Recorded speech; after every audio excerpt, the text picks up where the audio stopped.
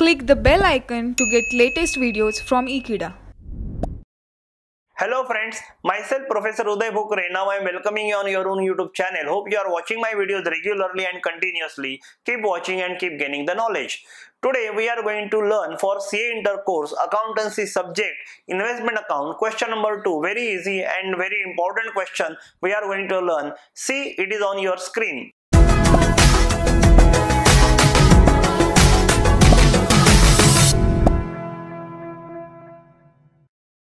On 1st April 2009, XY Limited has means they are already having 15,000 equity shares of ABC Limited at a book value of ₹15 per share.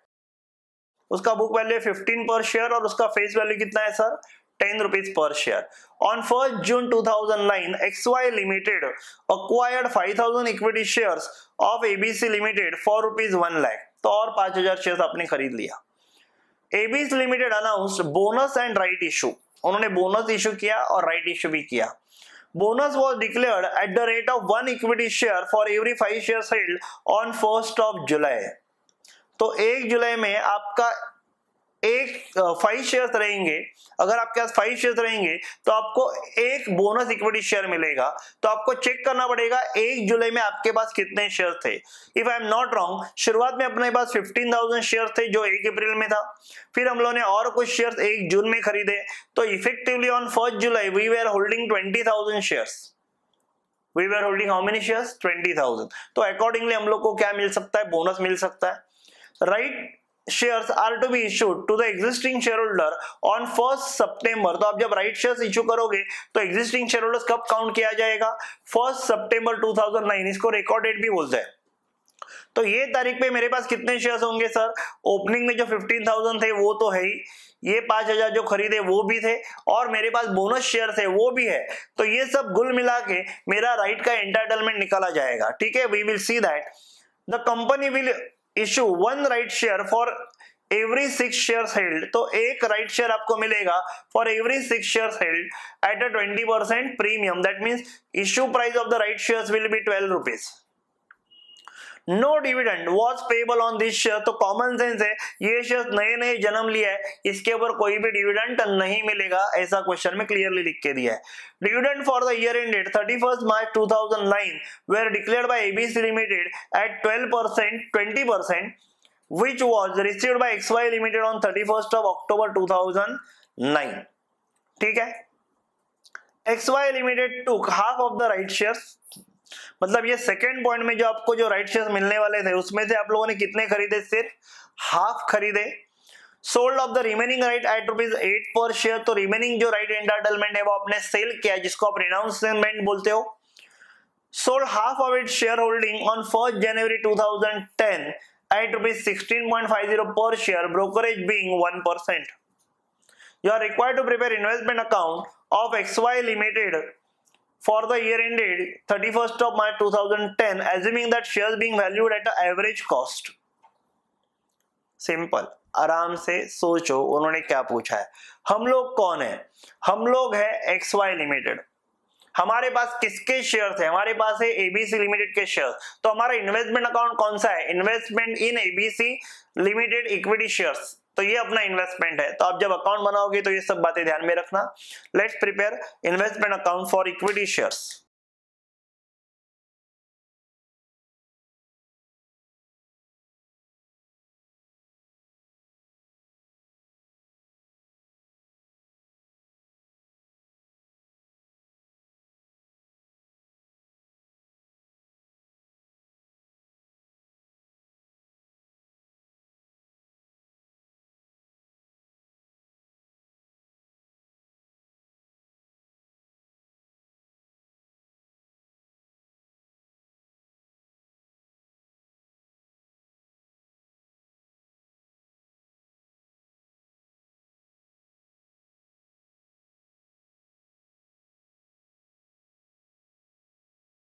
They are giving you on 1st April 2009 XY Limited has 15,000 equity shares of ABC Limited at a book value of 15 per share. Means we are already holding these shares. कितने share मेरे पास है sir? 15,000, जिसका face value 10 रुपए है, लेकिन मेरा book value कितना है? 15. तो ये मेरा ओपनिंग बैलेंस है.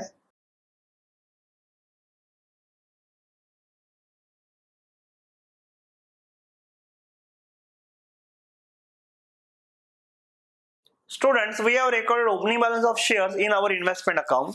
यहाँ पे मैंने opening balance लिख दिया है. On 1st June 2009, XY Limited acquired 5,000 equity shares of ABC Limited for rupees 1 lakh. तो 5,000 और शेयर्स खरीद लिए आप लोगों ने. To बैंक अकाउंट इन्वेस्टमेंट खरीदा. Sir how many shares we have acquired? We have acquired 5,000 share, और ये 5,000 शेयर जो है इसका टोटल कॉस्ट आपका इनकर हुआ है 1 लाख रुपया. तो it is how we have purchased. उसके बाद में एबीसी लिमिटेड में अनाउंस किया. एबीसी लिमिटेड ने क्या किया? अनाउंस किया. ठीक है, क्या अनाउंस किया? बोनस शेयर डिक्लेयर किया है उन्होंने at the rate of 1 equity share for every 5 share sailed on 1 जुलाई 2009. अभी क्वेश्चन में कहीं पे भी उन्होंने नहीं दिया कि बोनस शेयर मुझे मिले कब. तो आई विल एज्यूम कि it is received on the same date. On 1 July only we have received the shares, bonus shares we have received on the same date. ठीक है, तो 1 जुलाई को हम लोग बोनस शेयर्स रिसीव कर रहे हैं. जब भी आपको बोनस शेयर्स मिलेगा तो आपका कॉस्ट हमेशा नील होगा. कॉस्ट कुछ भी नहीं होगा, लेकिन नंबर ऑफ शेयर्स बढ़ेंगे और ये बढ़ेंगे तो आपका वेटेड एवरेज कॉस्ट जो शेयर्स का वो ऑटोमेटिकली कम हो जाएगा. तो यहाँ पे मैं लिख रहा हूं to bonus shares for which we will complete our working note number 1. तो यहाँ पे आपका वर्किंग नोट नंबर 1 आएगा. तो I am doing calculation of bonus.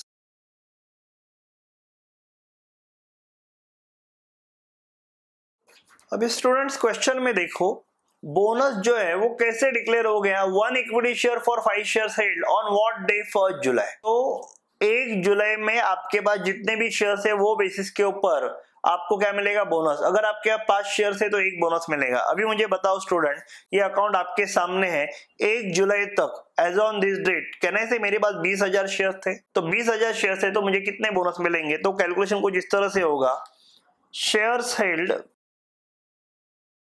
और हम लोग यहाँ पे वर्कआउट करेंगे उसके सामने बोनस शेयर्स कितने मिलेंगे. उन्होंने कहा है कि अगर आपके पास 5 शेयर्स है तो 1 बोनस मिलेगा. तो अपने केस में हमारे पास कितने शेयर्स है स्टूडेंट्स? 20,000 शेयर्स है. तो हमारे पास कितने बोनस शेयर्स आ जाएंगे? कहने से हमारे पास 4,000 बोनस शेयर्स आ जाएंगे. तो मेरे पास 4,000 बोनस शेयर्स आ गए. Very simple. 1 जुलाई में जितने भी शेयर्स होंगे उसके बेसिस के ऊपर आपको बोनस मिलेगा. क्लियर है?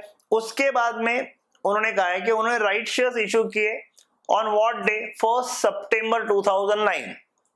तो 1 सितंबर 2009 को उन्होंने राइट शेयर्स इशू करने का डिक्लेयर किया. The company will issue 1 right share for every 6 shares at 20% premium. तो आपके यहाँ 6 शेयर्स मिलेंगे रहेंगे तो आपको 1 राइट शेयर्स खरीदने का मौका मिलेगा. तो अकॉर्डिंगली आपको देखना पड़ेगा कि पहले आपके पास राइट शेयर्स के लिए कितने शेयर्स अवेलेबल है प्रेजेंटली.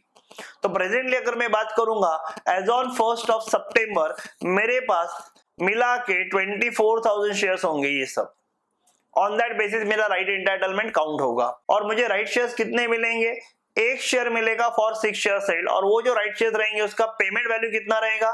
20% प्रीमियम. 20% प्रीमियम के हिसाब से 12 रुपया होता है, बिकॉज अपने शेयर का फेस वैल्यू कितना है सर? 10 रुपया है. ठीक है. अच्छा, दूसरी बात, राइट जो आपकी कंपनी आपको ऑफर करती है, जब भी आपको कंपनी राइट ऑफर करती है तो ये आपका एक्सक्लूसिव अधिकार है. या तो राइट शेयर्स खरीदने का है, नहीं खरीदने का है, किसी और को राइट एंटाइटलमेंट बेचने का, ये पूरा आपका अंडरस्टैंडिंग होगा. तो question will guide you for everything. तो अभी अपने क्वेश्चन में क्या दिया है चेक करो. XY लिमिटेड मतलब we have to how much of the right issue? Half. तो आपको जो भी राइट एंटाइटलमेंट मिलेगा उसका आधा आपने खरीदा और उसका आधा आपने क्या कर दिया? बेच दिया. तो ये जो आपने बेच दिया इसको आप क्रेडिट करोगे पीएल अकाउंट में. बराबर है? इसको आप कहां पे क्रेडिट करोगे? प्रॉफिट एंड लॉस अकाउंट में. बराबर है? तो let us go ahead with the calculation.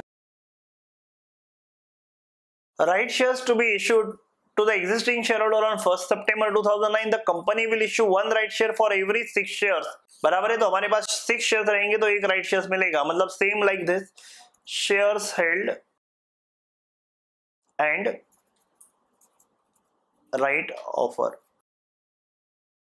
अगर आपके पास 6 शेयर्स होंगे तो राइट ऑफर 1 शेयर का होगा। तो अपने कंपनी के पास as on the current date we are having 15 + 5 + 4 यानी वी आर हैविंग 24,000 शेयर्स। तो कितने राइट शेयर्स मुझे मिल सकते हैं? मुझे मिल सकते हैं 4,000 right shares.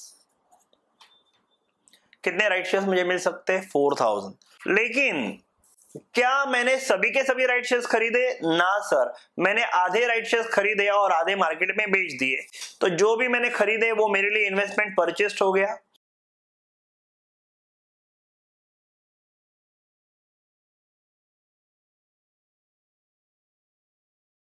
So student, my calculation is in front of you. मुझे 4,000 शेयर्स मिल सकते हैं, लेकिन मैंने खरीदा सिर्फ half, that is 2,000 shares we have purchased eight ₹12, और remaining half right entitlement we have renounced or we have sold. This will be credited to the P&L account.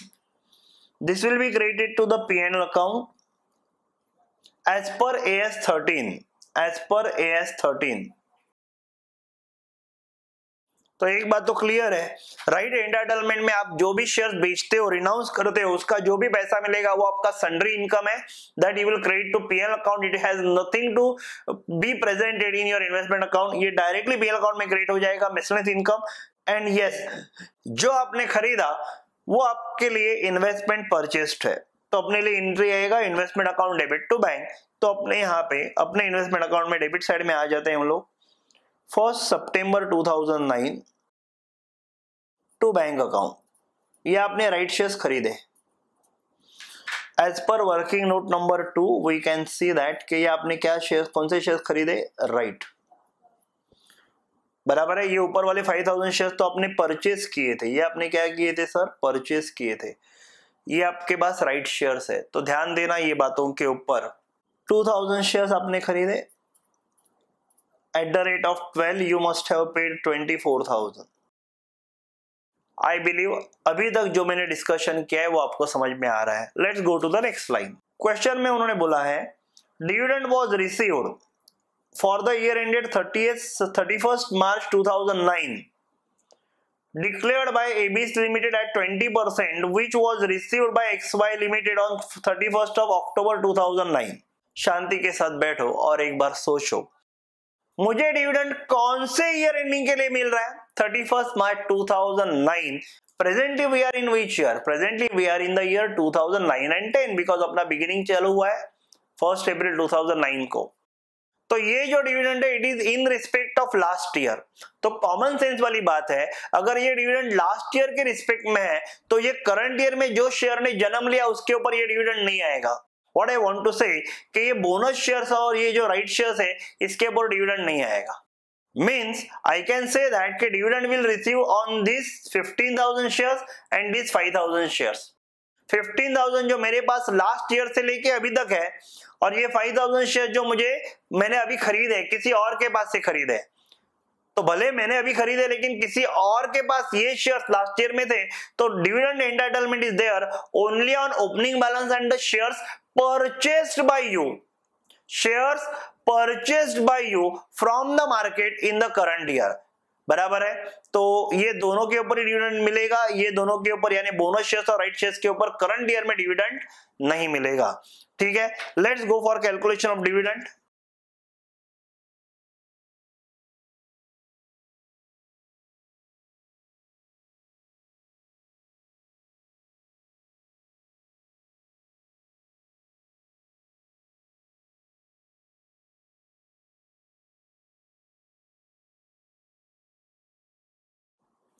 This dividend on opening shares will be your revenue income. It will be created in the dividend column. जब भी आपको मिलेगा आप dividend column में credit करोगे।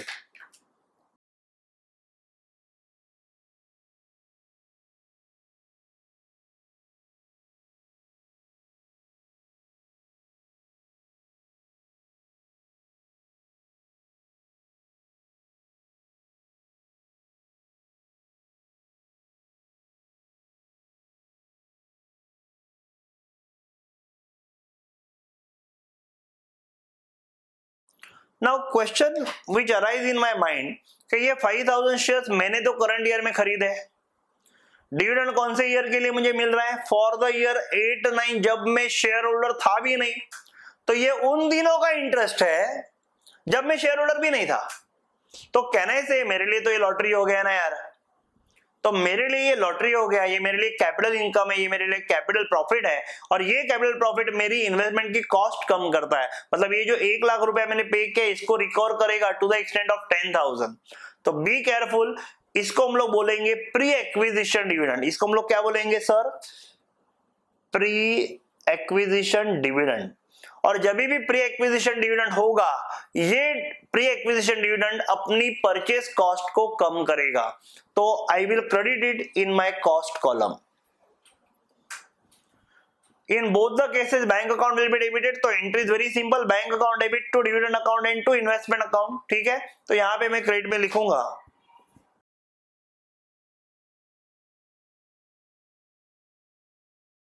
by bank account we are writing dividend received. So I am noting down here dividend as per working number 3. Dividend column में कितना dividend आएगा sir? 30,000।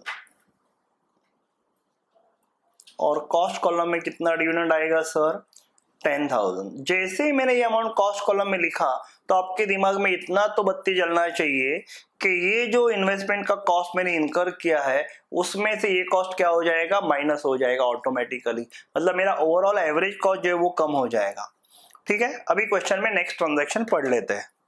Number 3, sold half of its share holding on 1 January 2010 eight ₹16.50 पर share. Half of the holding we have sold. अच्छा, half of the holding मतलब कितने share मेरे पास थे पहले वो मुझे देखना पड़ेगा। उसमें से आधा मैंने शेयर्स क्या कर दिया सर? बेच दिया। ठीक है,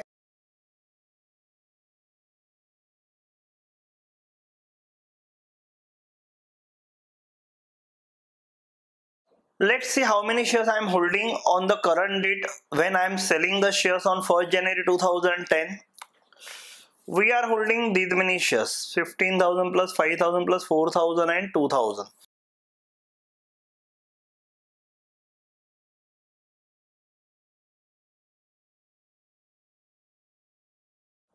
Right, we are holding 26,000 shares. Question is very much clear. They are saying half of the holding is sold on 1st January, so half is sold. Therefore, half number of shares sold is equal to 13,000. It is sold at what rate? Rupees 16.50. But please wait, question में और एक बात देखो, brokerage pay किया eight 1%, तो at this rate less brokerage at 1%. So how I will calculate this? Rather, what will be our amount?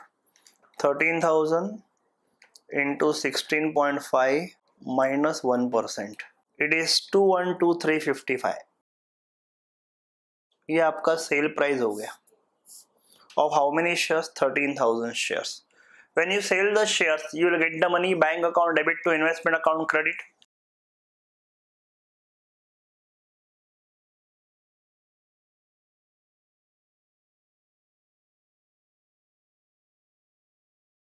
So as per the working note, we have sold 13,000 shares at the net amount of 212,355. I have written by bank account means we have sold the shares. How many shares we have sold? 13,000 shares at 212,355. ये आपका cell amount है। और अगर आप देखोगे आपके working note, वो हिसाब के वर्किंग नोट के हिसाब से मैंने ये सब अमाउंट लिख दिया है, आप चेक कर सकते हो। ठीक है, तो we have sold 13,000 shares at a net sale price of 212,355. One more thing we want to mention here कि जब भी आप सेल करते हो तो आपको या तो प्रॉफिट नहीं तो लॉस होगा, तो हम लोग को चेक करना पड़ेगा हमारा प्रॉफिट या लॉस कितना है। उसके लिए दो वेरिएबल मुझे निकालने पड़ेंगे, मेरी सेलिंग प्राइस कितनी थी और मेरी कॉस्ट कितनी थी। तो अभी let us work out selling price and cost so that we can work out profit or loss on sale. In order to decide profit or loss on sale, पहले मुझे क्या करना पड़ेगा? कॉस्ट निकालने के लिए सभी कॉस्ट को टोटल करूंगा और ये 10,000 माइनस करूंगा, ये मेरा नेट कॉस्ट हो जाएगा। और net shares I was holding 26,000। तो how I will work out, please check.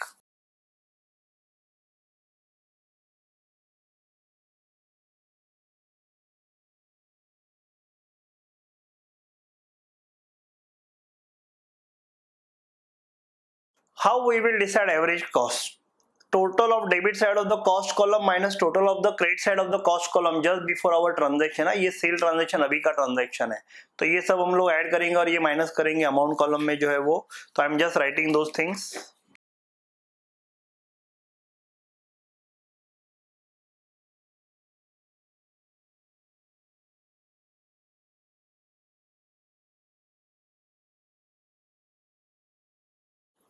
Students, you can notice in a numerator form I have written all debited amount and minus I have credited the amount. 225,000 plus 1 lakh plus nil plus 24,000 minus 10,000. तो आपका debit minus credit amount column का हो गया. ये check करो, debit minus credit, ठीक है. Divided by debit shares minus credit shares, earlier it was नील, ठीक है. तो I have taken like this. 15,000 was opening balance, 5,000 जो हम लोगों ने परचेस किया था, 4,000 बोनस था और ये 2,000 राइट शेयर्स के थे. तो ये मिला के कैसे कैलकुलेशन होता है, लेट्स चेक आउट. न्यूमरेटर में नेट कॉस्ट आ जाता है 3,39,000 upon total number of shares we were holding 26,000, out of which I have sold 13,000 shares.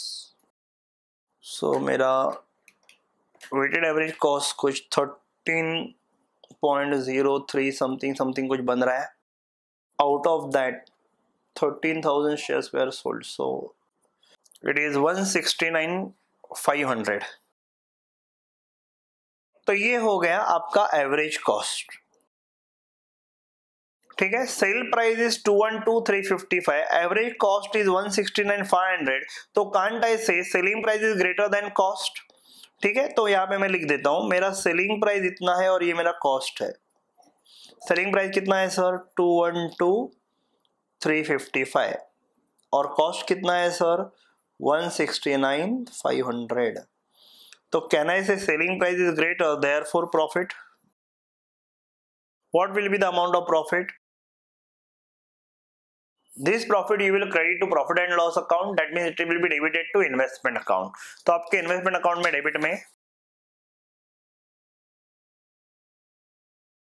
तो your profit you have debited to the investment account and it will be credited to the P&L account. ये आपका profit है जो P&L account में credit हो चुका है.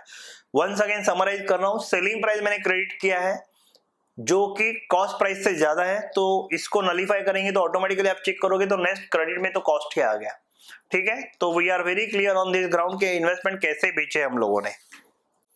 Question में आगे कोई भी इंफॉर्मेशन नहीं, तो उन्होंने सिर्फ बोला कि आपको इन्वेस्टमेंट अकाउंट बनाने का for the year ending. Now it is important for you to close the account. और यहाँ पे क्लियरली बोला कि investments are valued at average cost. तो एवरेज कॉस्ट मतलब what, average cost means basically the balancing figure in the cost column. तो इसका कोई सेपरेट वैल्यूएशन आप नहीं करोगे तो भी चलेगा, बैलेंसिंग फिगर आ जाएगा. तो I am closing my investment account by just taking the total and taking the balancing figures, ठीक है.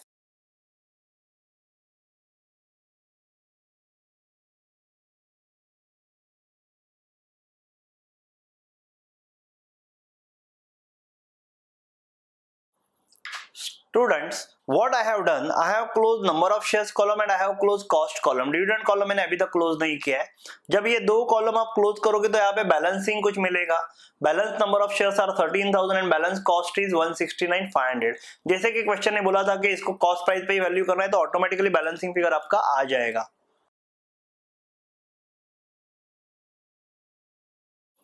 Now sir what about dividend column. Dividend column आप क्लोज करोगे तो क्रेडिट साइड पे टोटल दिया हुआ है 30,000 और ये जो डिफरेंस है 30,000 ये आपका करंट ईयर का रेवेन्यू डिविडेंड इनकम है. That we will ultimately credit to the profit and loss account on 31st March 10.